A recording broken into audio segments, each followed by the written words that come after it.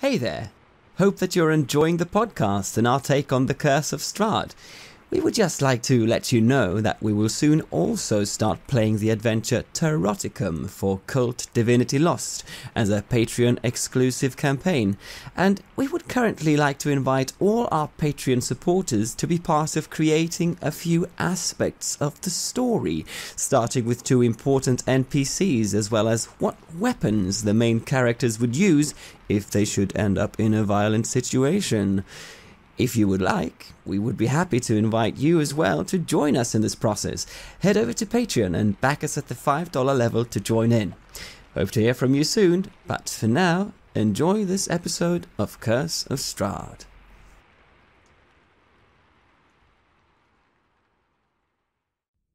What is all this supposed to mean? A bunch of cards? I've never been to a reading like this before. She's trying to set us on a path. The question is that the path that I would want to follow? Finding some sort of blade. A powerful blade. A blade with which to kill the devil. An avenging blade. But whose vengeance exactly? Hardly someone I would want to become a servant of, even if it were the King of the Nine Hells himself. I'm drunk. I'm confused. And the only company I have is a sulking priest who doesn't seem to know how to enjoy himself. Me and the Vistani, we should throw him in the river, and then drink wine until the sky turns red. If that is all this world has to offer, then so be it. This is Red Moon Role-Playing.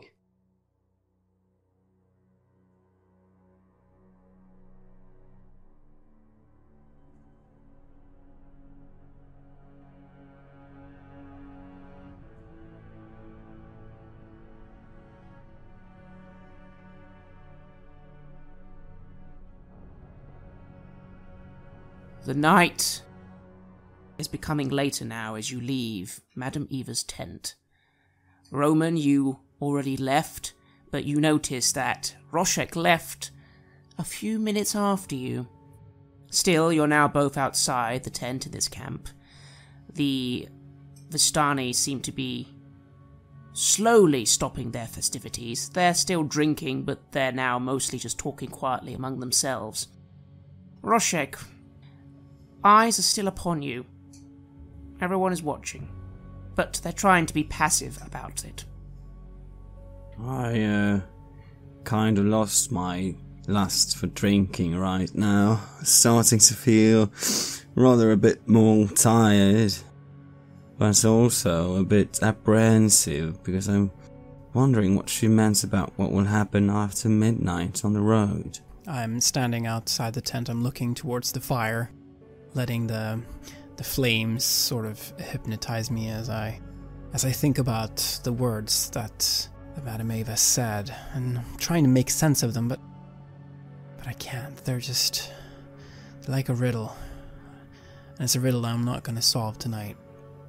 I cross my arms and I look into the flames as well, and I clear my throat and I say, Did you ever kill someone that didn't deserve it? No, I can't say that I have. But this place, I don't know. I don't know what this place will do to us. I hope we can stay strong and not become like this place, not become like those other people we've met. Do you remember earlier today when there was this gallows and you went up to look at them, and then you came back as you'd seen seen a ghost, and then I trail off, and I look as I lost my thought and my lust in it. I continue staring at the fire. The thoughts of what I saw there, they do come back, but I do my very best to suppress it. I'm mildly successful. Well, shall we call it a night? We have more traveling to be done in the morning, and I suppose it would be good if Irina and Ismark aren't left all alone in that cart. It is, not exactly the safest place, even though I do trust that these Vistani will keep the perimeter. Yeah, I suppose. After you left, you told me that there might be some sort of spectacle on the road at midnight, so I thought I might stay and see that before hitting the sack. A spectacle, you say? How much longer till midnight would I approximate? You suppose it's probably only another hour away. Well, perhaps it will calm my nerves a little bit. Perhaps it will, yes, make me forget some of the things that I experienced today. Perhaps it will have the opposite effect, but it does sound intriguing. Shall we wait for it, friend? Yeah, let's watch the fire die and see what happens. Normally I would have probably gone off to find a nice female to flirt with and who could braid my hair, so to speak. But now I am not in the mood. I don't say this, but I just think it to myself. Isabella saunters over to you as it seems most of the Vistani are retiring for the evening. Well, when I say retiring, I mean going to their own wagons to drink inside. She seems to have overheard your conversation, though, as she comments, "You want to see a spectacle on the road, do you? I'd go back to your wagon and look from there. You should just about see the old Slavic road from here if you look back a little where you came, yes? It's quite a spectacle." All right. Well, thank you for the hospitality. I'll see you in the morning. I nod to her and start moving towards the wagon.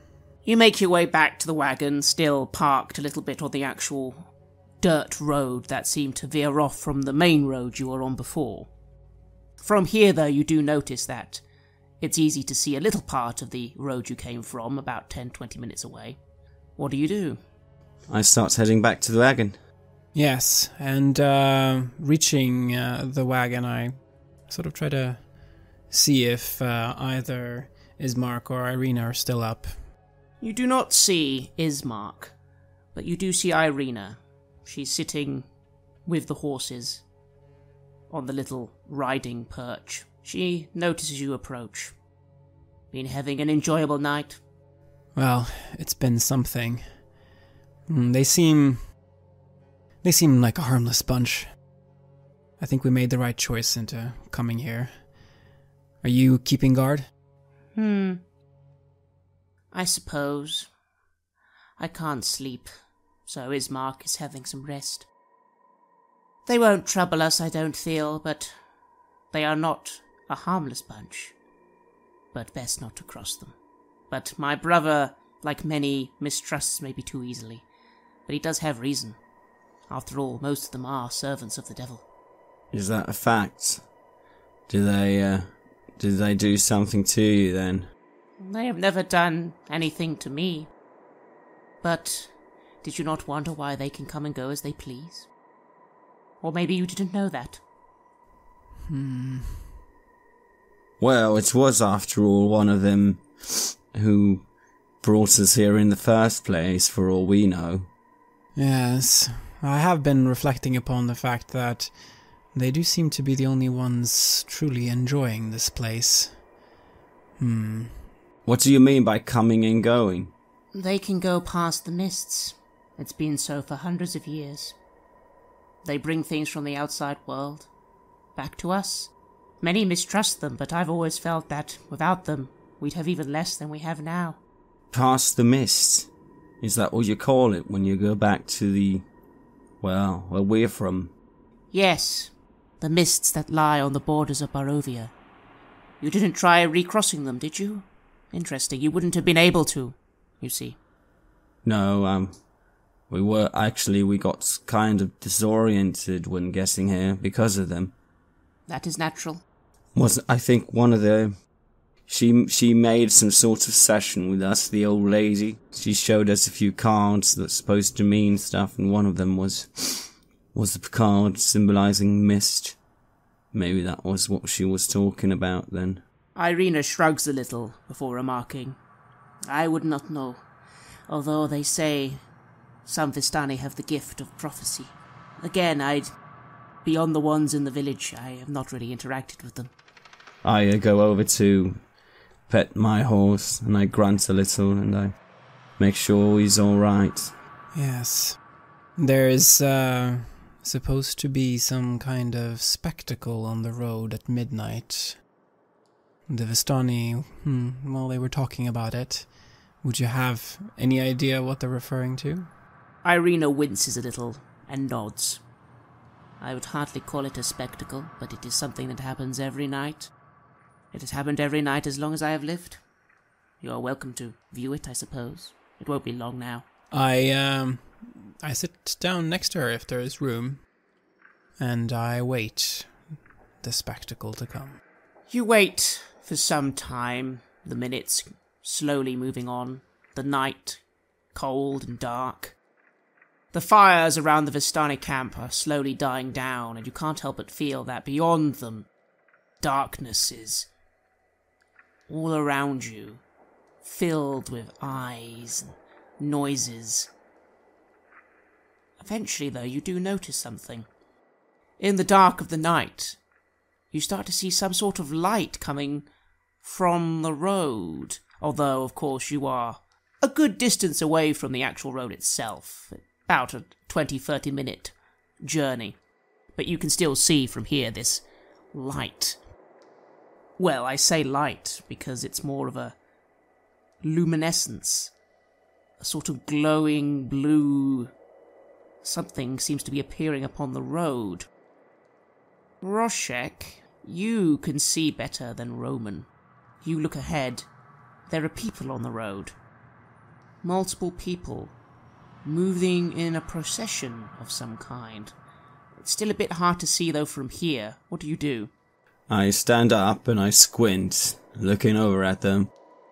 And then I turn to Roman and say, I'm gonna go have a look at this. Are you sure that that's a good idea, friend? Shouldn't we wait here? I think this is important somehow. I think it's somehow connected to the wizard and what he tried to do so long ago. Well, I suppose it would be safer if both of us went, rather than just one of us. Would you mind if I accompanied you? I shrug, and I swing up on my horse. Are any of the horses untied, so that I can sit up on it, or shall I walk? You feel you could walk. I imagine Roshek is only moving forward a little on his horse. He's not galloping all the way there, or are you? That's exactly, yeah. No, I'm moving at a fairly slow pace anyway. Roshek mounts his horse and begins to slowly ride off, just a little, just moving down the road a little to get a better view. Roman, you follow, and 5 minutes along, you can get a much better view. It also seems that what you're witnessing materializes more solid. It is a procession of men, warriors, priests, travelling folk. There seem to be a myriad of different people, actually. Yes, they are all marching up the road, and yet they are all translucent, see-through. These people, Roman, they are dead, and yet they are marching before you. 10, 20, 30, 40. It is continuing to go on for quite some time, it seems, as you watch. What is this? what kind of sorcery is behind this. I just look at it. Procession moves on. It seems to continue for at least 5 minutes, 10 minutes.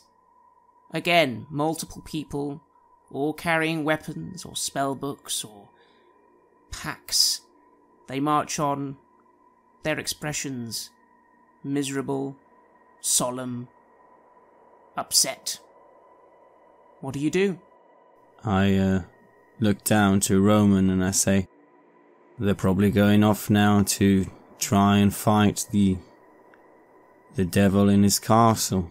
Yes, I suppose that is what they do now. They repeat the same journey every night. Is that what they meant with this always happening? I don't know. I don't know if we can talk to them or anything. But I wonder if the wizard is in there somewhere among them. Maybe he'd know something that could help us. I mean, if they're even receptive. Yeah.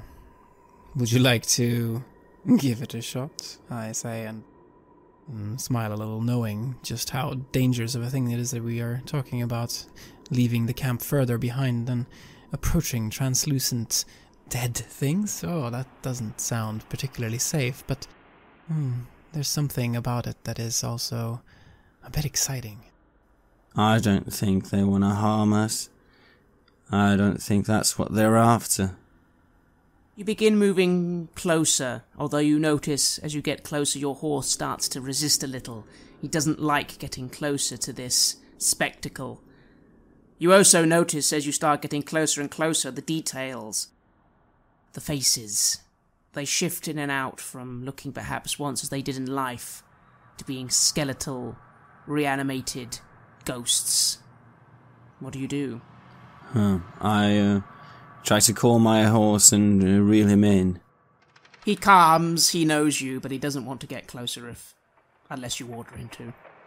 Yeah, and particularly, I don't really like the idea of getting closer on my feet either. So I hesitate for a bit as I watch them. They do not seem to notice you. They continue. You must have seen at least 100 by now. Maybe even 150. So many of them. Yes. So many. All dead. Well, maybe this isn't so helpful after all. Maybe... I don't know. I don't know how we get any of them to tell us a story. Despite saying this, I dismount my horse and I tell him to go back to the camp. Then I start moving up to the procession.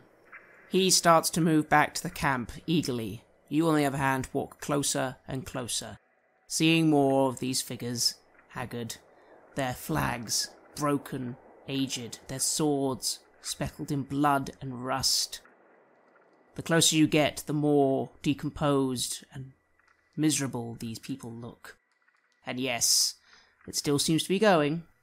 It looks like they're in the shape of having faced him already. Yes, it does not seem as if they were successful, does it? I look around trying to see the wizard, where he would be in all this. You were not given a description. So you look, I suppose, for anything who looks wizard-like, and there are certainly individuals in robes carrying staffs, but it's hard to tell one person apart, especially now as they all just seem like decomposing skeletons. I'm more like looking for a leader of the whole thing, of the procession. If there was, it passed long ago. There is no ranking, it seems. Everyone marches in a single 4x4 formation. Some of them dressed in resplendent clothing, others as paupers. It doesn't seem to matter. I stop and I shout out, "Hey!" See if I get a response. No response. Huh. What do you say? The night is late. How about we head back before we end up joining this procession? I don't particularly feel like marching tonight. No, I don't know. Maybe it was a foolish idea. Never mind. I kick the ground and I start heading back. What a strange place, I think to myself as we start to move back. The thing that unsettles you, Roman, when you think about it. You are familiar with restless dead and the ghosts of those who have yet to be put to rest. But this number, how could priests of Lathander, paladins of Lathander, how could this be allowed? These souls should be at peace. This many. What is going on here? Yes. But things are different here. I saw that firsthand at the church. Yes, Lathander's power is weak here. And that is why things like this are allowed to continue. You both make your way back to the horse and cart. Irina is still up, watching. She nods. So, what did you think? I shrug and I seem a bit uneased by the whole thing. I look at Roman. Quite an army, isn't it? They say those are the spirits of every single person who has, she looks at you, Roshek, come to fight the devil. He makes them walk the road every night. He has done so for years and years and years. I suppose as a reminder of what happens to those who try and face him. Well, having seen this, I feel at least a bit better about knowing what it was that they referred to with this spectacle.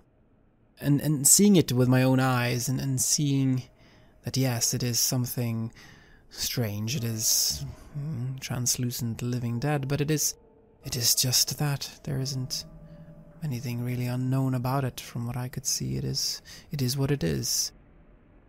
There is logic in this world as well. It brings me some comfort. And I had to lie my head down in the cart and try to get some sleep.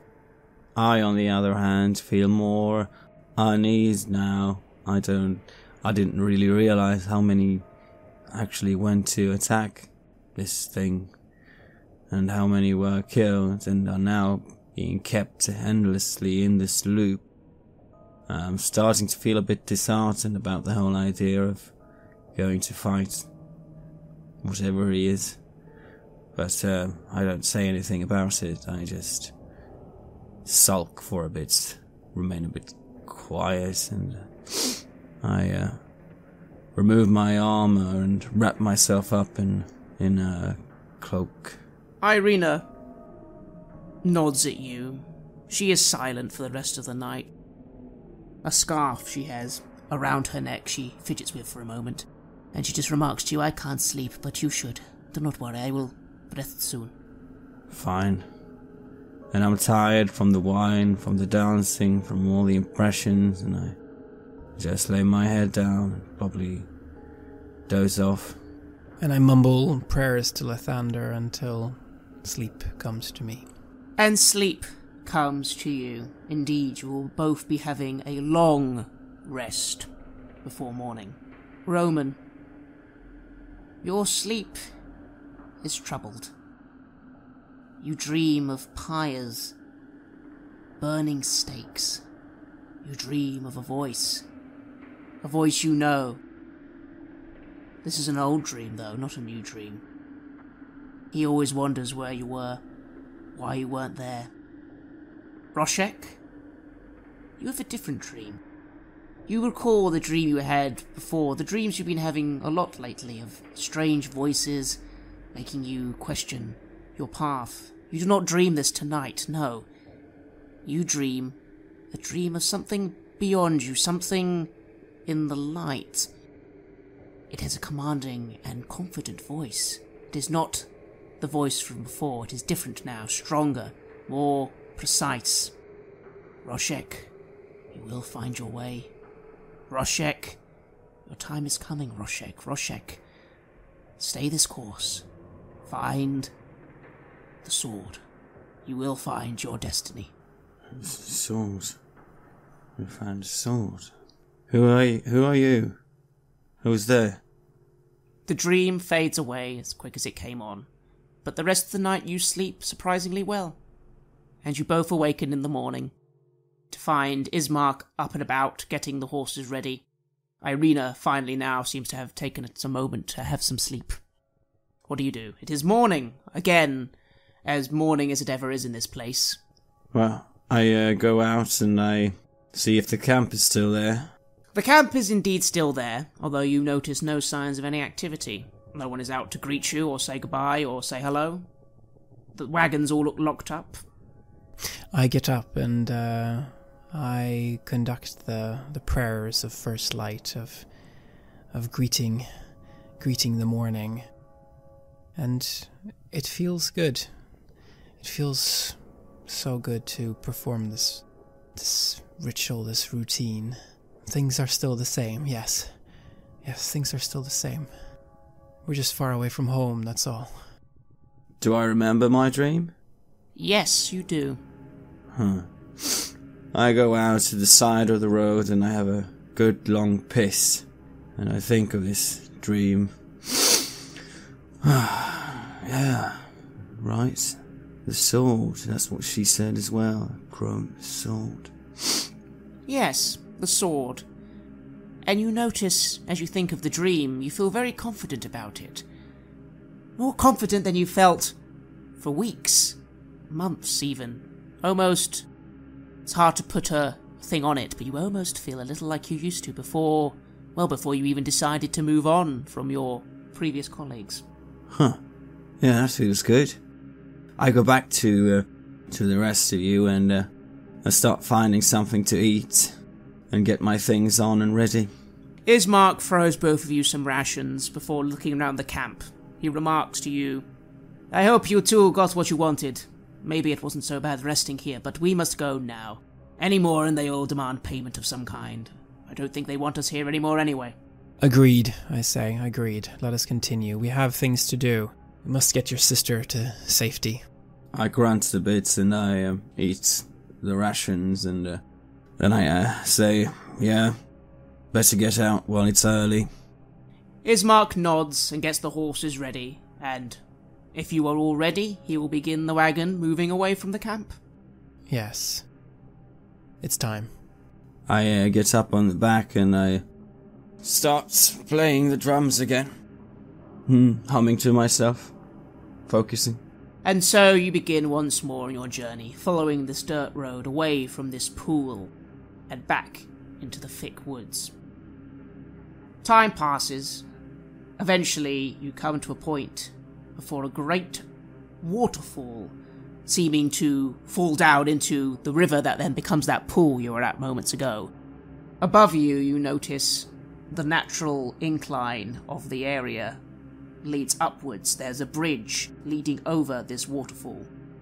And to your left, a road going back into the woods. Ismark mentions that this is now the way you must go to get up to that bridge. The road becomes more twisting and turning, but you can feel you are rising up in altitude. And after an hour or two, you actually come to this part where this bridge now leads over this waterfall area. As we go along, I am telling stories about weapons and things that I've had, about a crossbow that I used to love, and how it's got broken from this and that, and I had to fix this back and this and that, and more stories about this and that. Ismark is amused by your stories. He seems happy for the conversation. You come to this bridge leading over this chasm.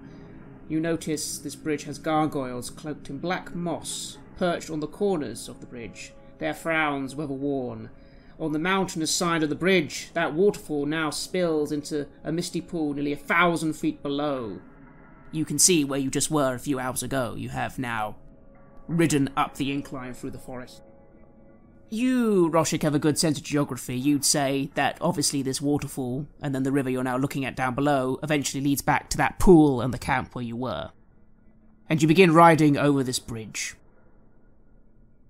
Roman, what are you doing in the back? It's been a few hours now of travel. Yes, I I have been thinking, I have been praying, I have been practicing the words required for some of the spells that I hope that I won't have to use, but that I have prepared just all the same. And I hope that Lathander will continue to answer my prayers when the time comes. Things have been so calm, so peaceful after all that violence. I just hope it will stay this way. I think to myself as I sit there in the cart and watch the landscape move. You ride across this bridge with no events occurring. As you cross, Ismark mentions to you, Roshek, at the front. The surf falls. I have not seen them for a very long time. Still, we are getting closer now. If we keep good travel, we hopefully shall arrive at Valakai just as night falls. I draw in the air. What's it like here? Is it fresh and outdoorsy? Compared to the air you have breathed in before, lower in the valley, you suppose. Yes, this is fresher air. You are higher up. You are now level with the mountains that perhaps you once saw back in the village. And a few more hours pass as you travel along this newer region, the forest seeming further away. This region is very hilly, mountainous. Eventually, you come across a little crossroads, again on this road, one part of it leading onwards, and another veering off a little to the east. You see a sign at this road. The sign, heading northwards, says Valakai. The sign heading eastwards says Castle Ravenloft. Ismark frowns a little as he looks to this road. Looking down it for a moment, you see far, far, far down this road. Yes, the fortress you saw before in Barovia, only now much closer, and yet still far, still probably a few hours away. But yes, you see it now. I sit and eat something and I look at the fortress. It is imposing, mighty. So this is where the road forks then? Ismark nods and ushers the horses on to speed up. He quickly starts speeding away from that crossroads heading north. Yes, let us move as quickly as we can. At least we have daylight hours. I'd not like being this close.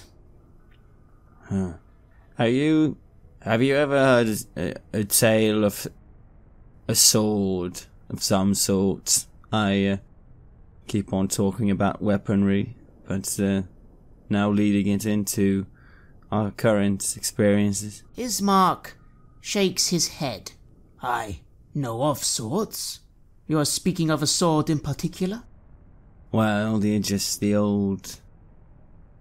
old lady that told our fortune yesterday, she was talking about finding a sword, and then I dreamed about it as well. I imagine you have had your mind clouded by Vistani. You probably are going to see a sword in a shop, and she has made it sound far more dramatic for silver to pass her hands.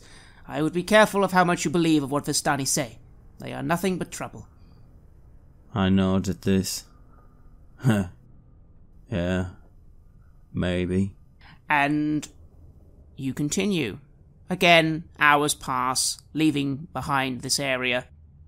You then come to a point where the road goes through another massive pair of gates, very similar to the ones you came in through. The walls here are not quite as spanning. Here, this gateway seems built just into the sort of in-between part of two mountainous areas. And again, you ride past these old sentinels and a gate that seems open as you go through and closes as you leave.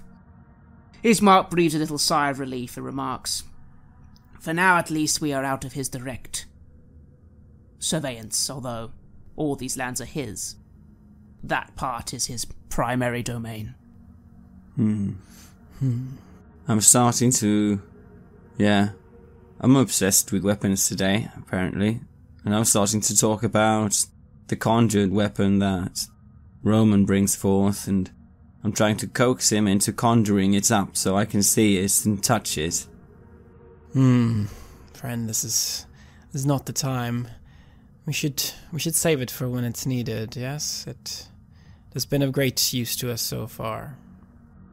But what does it do? I mean, what if, can you like hand it over? Can I use it? Can I, if I hold it, will I be able to swing it? How does it work? I think that one day we will find the answer to that question. But I do not think that this is that day. The journey continues for 4 more hours as you descend now back into the valleys and forests of this domain. You see before you for a while, before you start truly descending, more forest, and also to the northeast of where you are, what looks like a massive lake. It's hard to see many details, that mist is always prevalent, but in these daytime hours you can see much, although you notice now the hour is slowly getting later and later, and evening will be approaching soon. What do you do over these next 3 or 4 hours?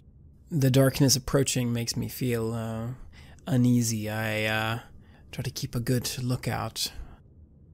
Try to make sure that nothing sneaks up on us.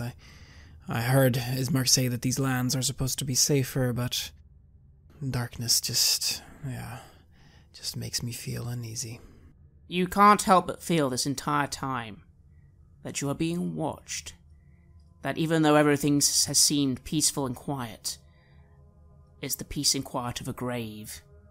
And in these woods as you descend further in, yes, you feel it too, Roshek. There are things waiting for you. Waiting for you the second you leave the road. You feel if you were to venture into this forest for a moment or two, you would be consumed by whatever lives within. That's an unsettling thought. I stop playing for a bit as we go into these forests and as is enclosing on us. I don't like that. I preferred it up in the mountains or the hills. I look around for any signs of activity, or perhaps even the raven that I spotted earlier.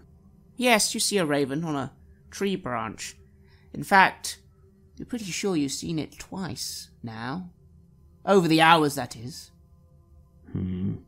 I make a comment about this. Is that raven? I saw it yesterday as well. It's been following us. I look at this raven. Do I see it as well? When you look, you see a bunch of ravens then fly up from some woods nearby. There's quite a few of them, aren't there? They're usually not birds that move in such big packs, right? Aren't they mostly solitary? I don't know, but this one of them. Ismark laughs a little at this. My friends, I think you are seeing things. 1 raven, 10 ravens, there are ravens everywhere in these lands. Some of them are his spies, some are just ravens. Still, you should be always careful not to harm a raven. They say they carry the souls of the dead. Not that I believe that. I remember this now, and that's... Someone told us that before as well. And, I sort of still wish I had a longbow, even if I wouldn't want to shoot it. And I start talking about a longbow that I had once, and was really good at shooting ravens. No, I didn't shoot ravens, but shooting birds and game. Do you like hunting, Roman? I have enjoyed it on occasion, especially in my youth, but I haven't done it for quite a while. Other things have occupied me. Studies, yes. Those things that priests do, right? Do you prefer using a bow or a crossbow? If I can pick, the crossbow is more to my liking, but they're fine weapons, both of them. Yeah, I like crossbows. I like bows too. And I take up my the crossbow that I have in my connected to my pack. Haven't seen any use thus far, but perhaps one day. Hand it over to Roshek. I extend my arms. I wanted to examine it, and I start tinkering with it and looking around. Yeah, this is not bad. What have you shot with it? Targets. Target practice, primarily. This is something that I have kept around as a memory. I look down and aim out into the forest, look down the sides of it. Yeah. Should be able to pick off a raven or two if I wanted to with this. But let's not. No, let's not. I take it back. It belonged to my son. You have a son? Yeah, I have a son. Oh. Where is he? He's with Lathander now. He's at peace. And inside my head I just think, at least I hope he's at peace, but I really don't think so. I nod for a bit, thoughtful. I see. Was he training to be a priest like you? Or was he a priest like you? No, he was... I don't think he had quite the patience for this line of work, but he did like some of the stories. He did like hearing about Lathander. I miss telling him stories. Ismark seems pleased with the progress you're making on this journey. He remarks to the pair of you, "The hour is growing late, but hopefully just a few more hours and we shall be there." At this stage of the journey, you have now descended fully. No more views. You are now deep within forest again, this old paving road leading you through. To the east of where you are now, you can see this lake. Sort of like massive lake spanning for quite a while. Is that sort of, from the road scene? Is it through the forest or is it along the road? You, some time ago, veered off straight west then, and now, going westwards into the forest, you can now see this lake to your eastern side. After another hour, though, darkness does start to descend, perhaps a little quicker than you were expecting. Mist picks up heavy on the road, and you start not being able to see very well on the sides of the road. Ismark looks a little concerned, but remarks, "This is the final stretch of the journey. This way for another hour or two, and we should arrive at the gates of Alakai." Good. I can't wait to get out of this darkness and hopefully into some place with a little bit of light, even if it is only candlelight. Roshek, roll me a perception check. Let's see. 13. You look into the darkness now surrounding you on both sides, and you think you see movement, but it's hard to tell. This darkness is starting to cloud your vision, even with your dark vision. I take out my longsword from my side and I keep it at the ready and I mutter, "Yeah, I think things in this forest are eager for us to stop or get lost." Ismark frowns at this. Irina, by this point, is also woken up. She's looking outside the windows of the carriage. She seems distracted. What is out there? Do you know? I ask her. Something is coming. She seems to be muttering a little to herself. A low growl now fills the air. Multiple growls coming from both sides of you. The sounds of beasts. And then the carriage draws to a halt as Ismark pulls up the horses for a moment. Curses! Curses! You can now clearly see Roshek. Out of the darkness, right in front of you, the shape of wolves. Behind you as well, all sides in fact. They've suddenly emerged from the darkness. But these are no ordinary wolves. You know wolves. These are bigger. Their backs more hunched. Dire wolves. You can see at least 10 now, surrounding you, but not moving. Okay. I'm trying to read what's going on here, if I think they're going to attack, or if this is some other ploy. I try to read the animals somehow, or get a grip on it. You are skilled in animal handling. You don't need to roll. They're waiting. They're not moving. In fact, it occurs to you that if they were going to attack, they'd be attacking right now. Ismark looks to you. Okay. On the count of 5, I will spur the horses on and we'll try and ride straight through them. If we make a good progress, then maybe we can get through them quickly. The town is not far. What do you say? Are you ready? Yes, I think they're trying to stall us. They don't want to attack us. They're waiting for something. We might be able to get through, but they're moving probably faster than us. Ismark looks concerned but nods. He starts to get ready to do his plan. And then he stops. Roshek, a figure, is approaching you on the road. A figure on a horse. Cloaked. Tall. It's coming towards you. The wolves, the dire wolves, are holding fast. What do you do? I say to Roman, maybe you should get that crossbow ready. And I peer at the figure. Yes, I do just that.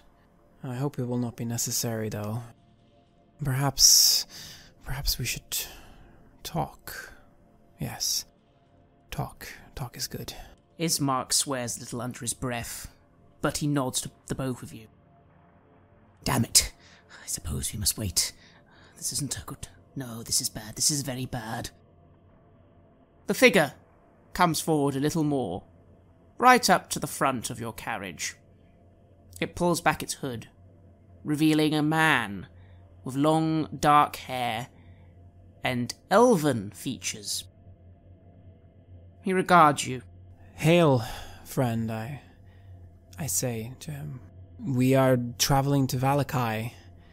We hope to make it there before night falls. Who might you be? The figure looks at you for a moment in an assessive manner. He snorts dismissively, and then looks to the carriage. He seems to be not paying much attention to what you said, Roman, as he remarks, Lady Irina, my master wishes to give his condolences for the loss of your father. He knows this must be a difficult time for you. Therefore, he is willing to give you some time of mourning, a few more days. He will then be coming for you. I hope there will be no complications in this matter. Irina, at this point, comes to the front of the carriage, anger on her expression. I do not know who you are, but I will be dead before I go anywhere with your master. Tell him that, will you? Ismark reaches for his blade. What do you two do? I see Ismark here reaching for his blade, and I try to sort of to calm him down, to steady. No, don't. Let's not now, okay? Not now. The figure seems amused by this sudden show of force. Ismark nods at you and puts his blade away. Irina remains silent. Now. There's no need for force. We are going to let you go. As I said, my master wishes for Irina to have some time to mourn. And then he will come for her. Quite simple, really. What does he want with her? I say. He looks over to you, Roshek. He sneers a little, an expression of disgust on his face as he looks at you. I do not feel I need to answer you, beast. But I suppose no harm. Irina is his. He shall be claiming her. Simple, no? Beast. You're the one who walks with beasts. He laughs a little to himself. These are natural beasts. Your kind, orc, are the scourge of this world. Even worse, half-breeds such as yourself. You care to say that to my face? He smiles at this. Yes, I do. You are a half-breed cur, and your parents should have killed you at birth. Well, you knife-haired, stinking mongrel. You come down from your big horse and we'll settle this right now. The wolves around you start to growl. And, Roshek, could you roll me another perception check, please? You too, Roman. 9. 18. Roshek, you do not hear anything other than the growls. You are far too angry at this individual. But Roman, there's something on the air. The sound of people. Voices. Voices in pain. Voices screaming in horror. It's very faint, though. This figure takes a few more steps forward on his horse, and it gets louder.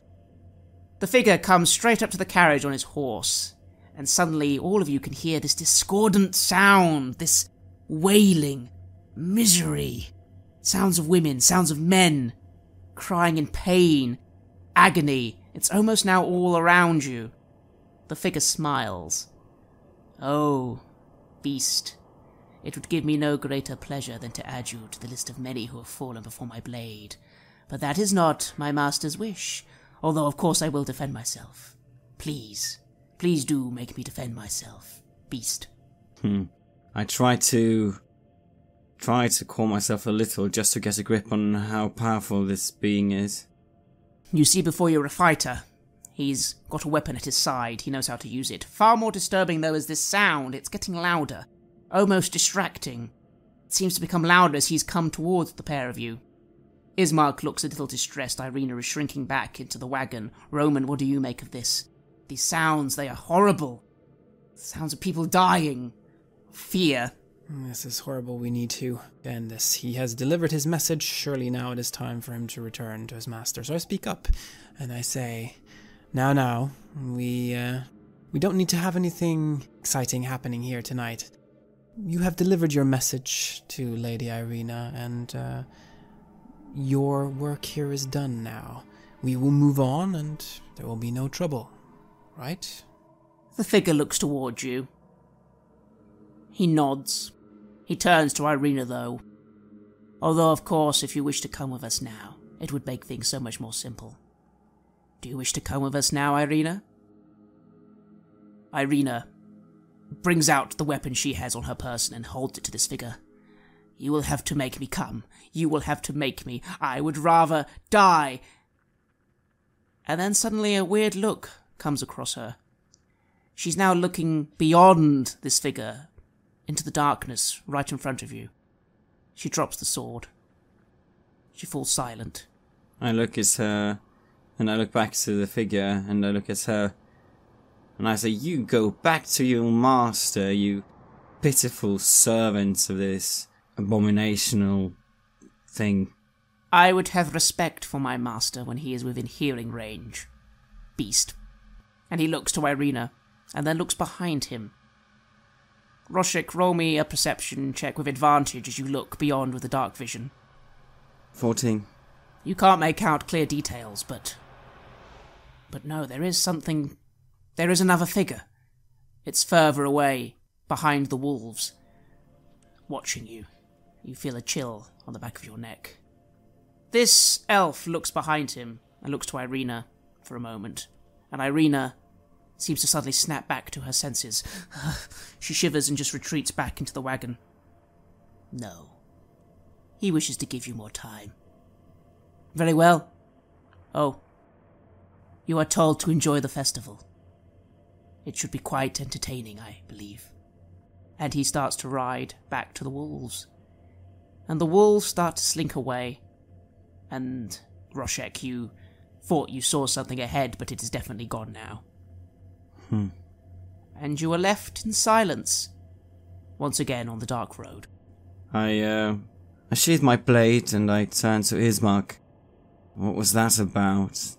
Why does he want your sister? Ismark seems very upset. He has immediately started spurring the horses on. I don't know. I don't understand. He could have... Why have they not... What does he mean? He has no respect for anything. Why did they not attack? I don't understand. It makes no sense. Irina, are you okay? Irina is silent at the back of the carriage. She seems very upset. Roman, what are you doing? It's a game. Don't you see? He's playing a game. He's torturing you. Both of you. That's the only explanation I can think of. Ismark starts to ride the carriage on, and you move with great haste into the night.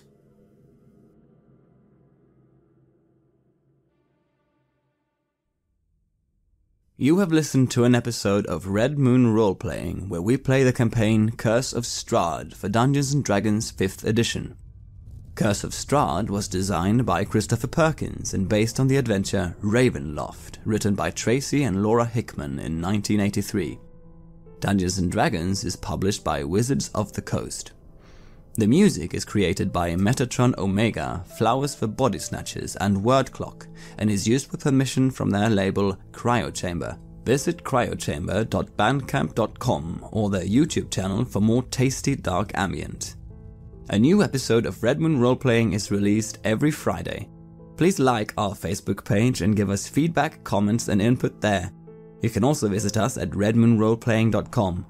Finally, a huge thank you to our growing base of supporters.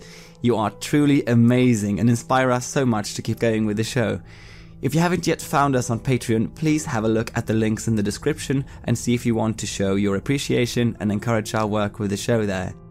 While the show will always be free of charge to our listeners, Patreon supporters have access to extra material such as our bonus Q&A podcast Ask for the Moon, where we discuss all topics and questions our Patreons have for us. You can even get access to the full-length, raw and unedited versions of our gaming sessions way before they are released as finished episodes. Thank you for listening. Looking forward to meeting again next week.